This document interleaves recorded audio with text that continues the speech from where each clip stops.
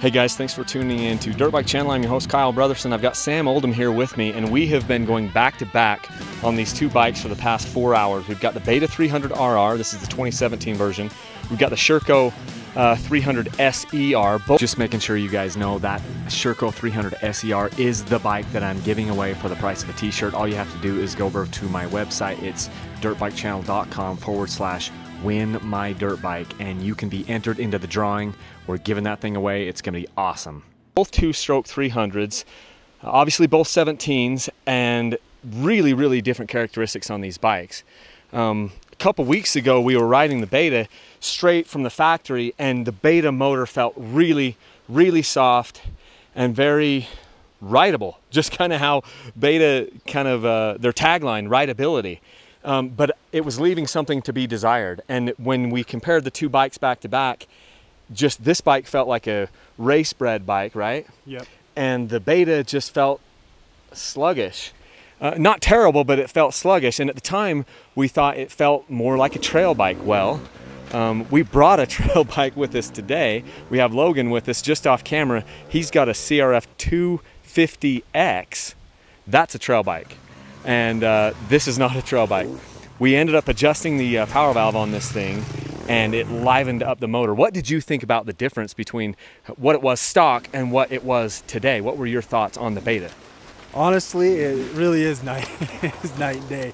It made the power way more like a 302 stroke instead of just a boring, you know, like we mentioned, it isn't a trail bike, but it felt like when we first had it, you know, out of the box, that we were just kind of the power was slow. It just didn't open up, and we're like, honestly, that's all we have. And yeah, the manual told you not to touch it. Yeah, it was very controllable power. There was power there. It just didn't snap to attention. And so I was really underwhelmed, and a lot of the guys kind of could hear it in my voice when they were watching some of the trail rides that I did on it initially. Well, we've woken the bike up, and the motor is now not a problem at all. Although every time we're on it, every time when you swap from this bike over to either the Sherco or the other KTMs that we've been riding with, it is definitely a lower seat height. Yeah. And the bike just feels smaller. Everything feels closer to you. The foot pegs feel closer to you. And I think that's going to make guys feel really comfortable if they're under 6 feet tall. If you're 5'9", 5'7", 5'6", this bike is going to be much more comfortable to you than like the Sherco is, or any of the KTMs that we've been riding. What did you say about, you were doing a pivot turn? What did you say about that? Yeah, so doing a pivot turn on the Beta was so much easier just because the angle of being able to plant my foot, I didn't feel like I was like almost trying to do the splits. It was much more able to get my foot down without the seat hitting me and kind of making me lean. So I could plant my foot, get it up. So as a technical bike, I could see how guys would really enjoy riding that, because you can get your feet down, it's lower to the ground, has great power. All those things just add up to make it a really good bike. Yeah. Speaking about the gnarly stuff, last week I took this bike, the Beta, on a very rocky technical trail, and I was alone and I was doing some filming, and it was a lot of rocks, a lot of water, a lot of stuff where this bike is designed to go, and it did great. The little bit lower gearing on this, sorry I'm out of breath, we've been running around, a little bit lower gearing on the Beta in first and second gear actually suits itself quite well to the really technical stuff. The Sherco over here has a higher first and second gear. It's almost like the gearing of the YZ250X. And if there was one thing, well, there was a few gripes, but one of the problems that I had with the YZ250X, a bike that I loved, was first gearing. The first gear was a little bit too tall for the really technical stuff. Sam, why don't you talk a little bit about the differences between the gearing in the bikes and what you liked and what you didn't like? Yeah, so the key thing to remember here is momentum's your friend in technical stuff. And the gearing, I felt like on the Beta is probably a bit more spot on for really technical stuff. But with the way that the Sherco's set up, in conjunction with how the motor is a little more free revving than the Beta, it allowed you to still ride. You never use first gear in this bike unless it got really technical, and then once it gets technical, you're wanting to be in a second gear, because if not, you're going to be blowing out your back tire because you've got to be on the gas more. But it's not really that bad, to be honest with you. Like, I actually liked it because it's a 300 two-stroke. That's why we ride in a gear higher. But if I was going to say which one that would suit the technical stuff better, it would be the Beta, hands down. Yeah, the Beta is a little bit more of a trials bike feel. I mean, I've never owned a trials bike, but you just get that feeling that this is bred more from a trials type background, because everything just feels tighter in, foot pegs are closer, maybe even lower, seats lower, so it does really well on the technical stuff. As far as the forks go, I've been playing around with the compression on both bikes, and I gotta be honest, I prefer the forks of the Sherco. The Sherco has a WP open cartridge fork system.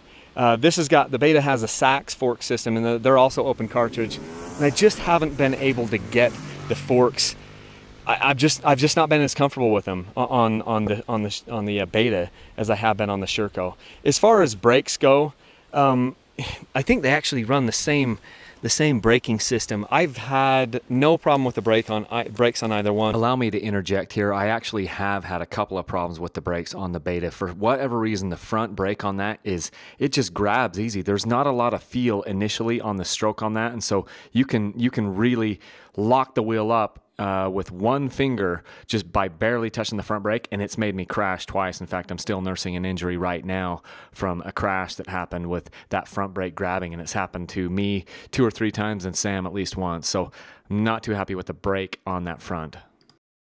We did have to adjust both bikes a little bit on the rear brake so that we could reach it better, but The thing is, with the front, you would get to a point where you're just starting to pull in if you're going down a hill or something like that, or around a corner, and then all of a sudden it just started to pinch, and so it would cause your front tire to go down, and it wasn't a nice consistent, stopping power. So when you're talking your front brake, you're applying more and more pressure, and then all of a sudden it would just grab a little bit. Yeah, that's what I felt like.